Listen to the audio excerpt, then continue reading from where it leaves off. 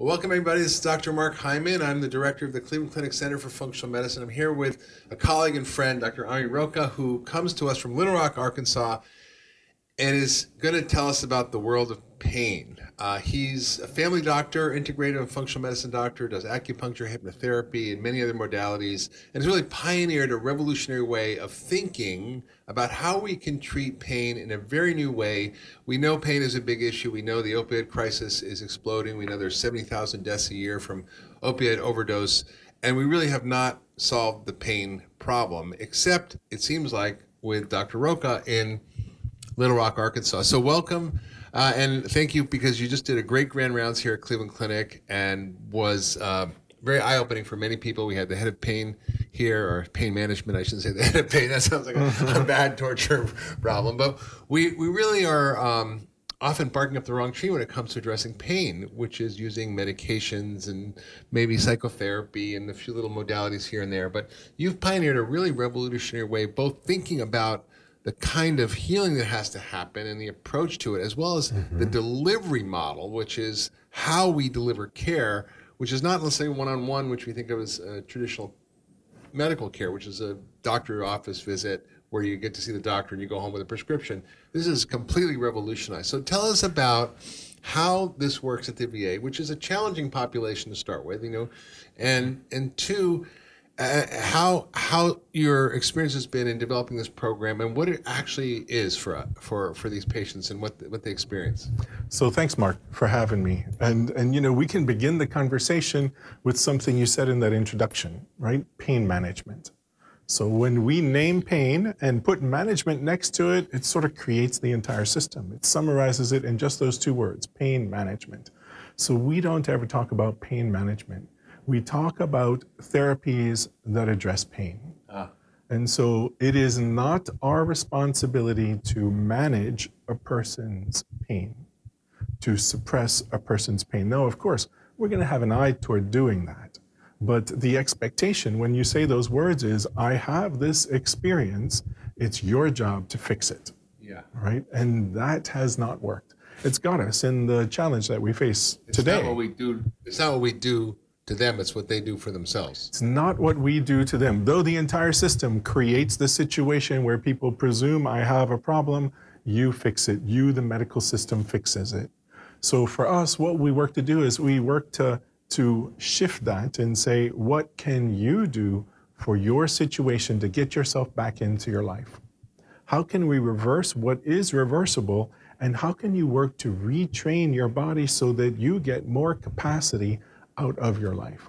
What we see happens with pain, and we ask our veterans this, is anybody in the room better off for having had pain? Most people, no, not at all. It's taken their life away little by little by little by little. We can think of it as almost like amputating one's life, so that one's primary relationship is with pain, not with the people they love, not with their spirituality, not with nature, not with anything that's important to them, but with that experience. They check in on it in the morning, they check in throughout the day. Everything is relative to that experience. We have to get them out of that mindset and back into the mindset that there are things that I want to do in life, and how do I engage in those things even though I have this experience that is at times very uncomfortable. There was an article recently in the New York Times about the difference between pain as an emotion and pain as a physical experience. Absolutely. And I think there's two components we often don't separate, which is the physical sensation and then the emotional meaning we attach to that sensation, which then creates the mindset of disability. Well, there are actually three pieces. So we differentiate between pain and sensation, and then between pain and suffering. So pain and sensation, and pain may be there, but suffering is optional. Is that the idea? Suffering is optional. Suffering is totally optional. I mean, we suffer to the degree that we choose to have expectations that can't be met, to the degree that we choose to engage in the struggle. Suffering comes from the struggle, and that's a place of engagement. Now, that doesn't mean that you don't have uncomfortable sensations, but then the question is, which sensations can you tolerate, and which sensations do you retreat from? And that's the differentiation between sensation and pain. And most individuals, when you ask them the question, and that's how we do it, we don't tell them what this is. Say, in your experience, what's the difference between having a sensation that you can be with versus having a sensation that you define as pain that you work to escape from? Making that differentiation is a core foundation, because very often when people catastrophize, and that happens, right? Every sensation becomes something to avoid. Yeah. And so you work to refine that and say, what can you move into? Because we're going to ask folks to move. That's slowly. a vicious cycle, right? If they are in pain and then they cycle. don't move, it creates even worse outcomes. That's right. You can sensitize so that you can feel more pain across more areas of the body, and then you lose function, because literally your brain is no longer communicating effectively with those areas of the body that you're no longer using maximally. So you have to retrain that connection. You have to retrain yourself to engage in movement and to have your brain literally communicate with your body parts to be able to do things that you used to be able to do. That you can tolerate the sensation and work into it, not force it. Never force it. This is not about forcing you to that point. That's about feeling the place where you wonder if you can sit with that sensation and then backing off. And then using mindfulness and breath and yogic techniques to then see if you can explore that edge. So it's moving into a space that is created as opposed to trying to force an outcome. Forcing outcomes don't work very well. But you approach this not just through helping people's mindset and their beliefs and their relationship on an emotional level to the pain, but you also change their biology through the power of food. Food and functional medicine, absolutely. Community and group to change people's behavior, and the power of lifestyle changes. And so you talk about the bottom of the matrix. In functional medicine, we have the matrix, which is the fundamental lifestyle factors that are contributing to imbalances in the body that create disease. And you really focus on that, and you're not using heavy lab testing or supplements, and you're finding extraordinary results in these patients where often they're completely resistant to treatment, and where you're overwhelmed at the VA, you can't even accommodate all the patients that are there until you develop this group model. That's exactly right. And it's the vehicle for delivering the content, but it's also a way for people to actually change through the power of the group. Through the power of the group. People support each other, right? We set up the group rules at the beginning. It's not a fixing group. It's not about people telling people what to do. It's about actually sharing what works for each individual. And it's about calling people on their stuff. Individuals in the group can do that way differently than we can as providers.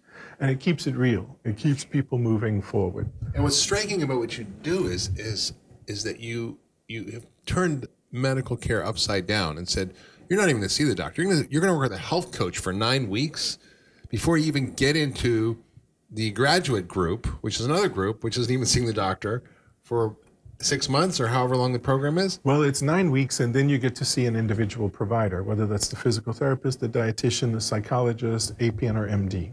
So once you finish the 9 weeks, then you see individual providers and you do the advanced groups. But the 9 weeks is all about health coaching and about skills building. Many of those people don't even need to see a provider after that because they're better. After that, they'll say, why am I here? Because according to how they assess themselves in their life, they've gotten what they expected to get out of it. Now, sometimes we can add some additional nuances and even help people to improve further. But very often, they don't see the need for it. They'll be like, hey, we're doing pretty well. How powerful is the food part? Because essential. Yeah. Absolutely essential. We can't do this without dealing with nutrition. Food is the basis, the foundation. The way we discuss it is from a functional nutrition point of view. Food is information. If you want to communicate wellness to your cells, to help your cells heal, you need to give them the foods that are conducive to cellular healing. If you don't do that, then you are communicating to your cells that you want them to be diseased, dysfunctional, and to die early. And that is a choice. And you volunteer for that choice by literally feeding yourself and your cells information. So we want you, we encourage folks to feed themselves, their cells, healing information. And that is transformative for people to hear that language. They're used to thinking about food as nutrition and you know, whether or not it's going to cause weight gain and this energy out, energy in kind of equation. they're not used to thinking about it as information in and information out, that we are changing your genes and how they express themselves by having the food you eat communicate that to your cells. Yeah, it's so powerful. I just saw a few papers that were published recently looking at rheumatoid arthritis and diet and diet quality, not even a functional medicine approach, but just the overall quality of the diet. And it was dramatically impactful in terms of their pain and their inflammation. And, Dramatically. and yet it's such a complete outlier in medicine. We don't. And so what are some of those drivers? I mean, we know that unhealthy fats can drive that, but that's not the biggest driver, is it? Sugar, carbs, simple carbs. Having sweet tea, having a dysfunctional insulin response. That is the primary driver. So much of the driver of pain, not all of it, of course, but a lot of the driver of pain has to do with cardiometabolic processes and the inflammatory consequences of those dysfunctional processes. Yeah, so essentially insulin resistance, people think of as driving weight gain, diabetes, cardiometabolic risk factors, heart disease.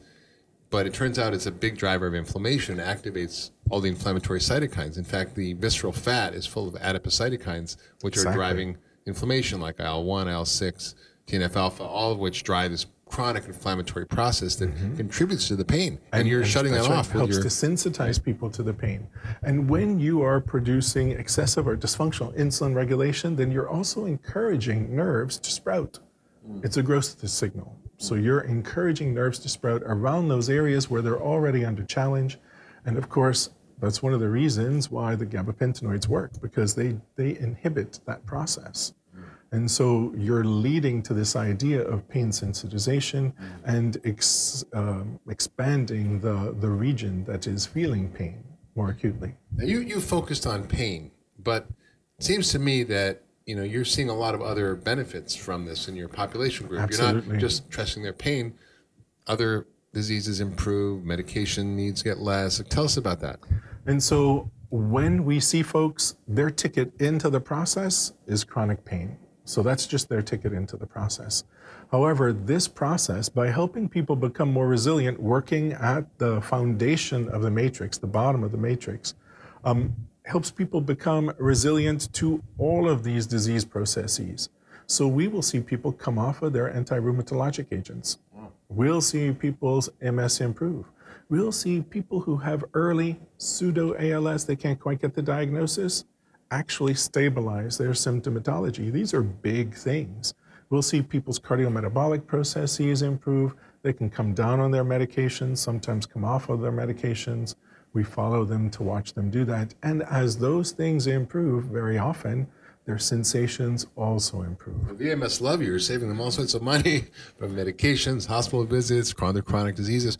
And it brings the question of, you focus on pain, but wouldn't this model make more sense in terms of the overall chronic disease epidemic? A coaching model followed by group models, followed by individual sessions as needed with the specific practitioner? This model works for any chronic disease. When we think of chronic disease, whether we think of cardiometabolic problems, inflammatory problems, whether we think of mental health challenges or of pain challenges, we're thinking about mental health situations, right? This is all about behavior. When we talk about focusing on the bottom of the matrix, we're talking about behavior change. As soon as we work into the realm of behavior, then we've entered into a mental health milieu. And so when we work in that kind of a place, certainly we have to improve, we have to work to optimize the brain's capacity to make new connections, but that alone is not sufficient.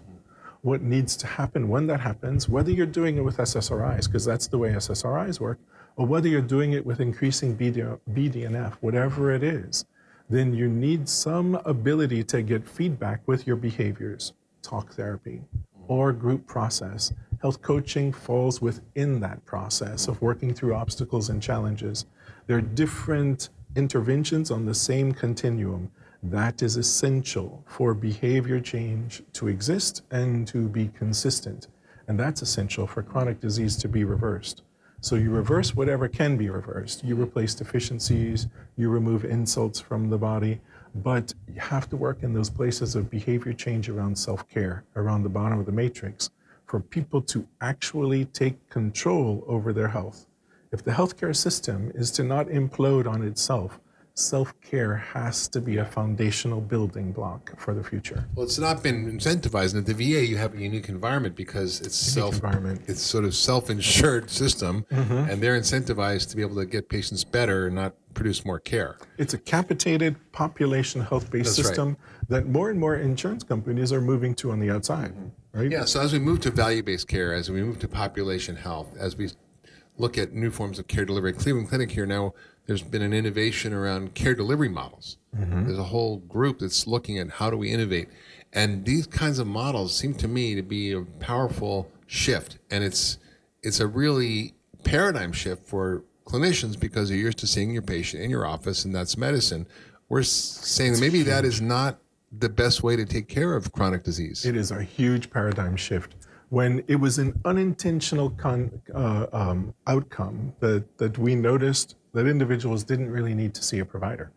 We did not anticipate that would be the outcome of the process. And it was a great learning moment for me, right? I've been trained as a conventional family medicine doctor.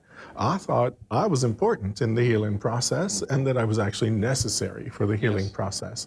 It might be irrelevant. That's right, redundant, that it is not necessary. I mean, maybe in some cases, but generally it is not necessary when you turn the power back to the individual patient. When they take charge of their own health, things resolve. This is not unusual within the framework of functional medicine. We know this to be true. But it is very unusual given the way that medicine is continuing to evolve. Yeah, we see that here. We created a program called Functioning for Life, which is a group model functional medicine, similar in some ways to the group model used for the VA. And what we found strikingly was that not only do people do well, but that their outcomes are better than the one-on-one visits with the same doctor in the group for the same diagnosis. It's not surprising. And not only that, half the people who go through the groups don't need to get an appointment. Yes. We entice them to come and say, well, if you do the group, you can get bumped up the wait list to see a provider.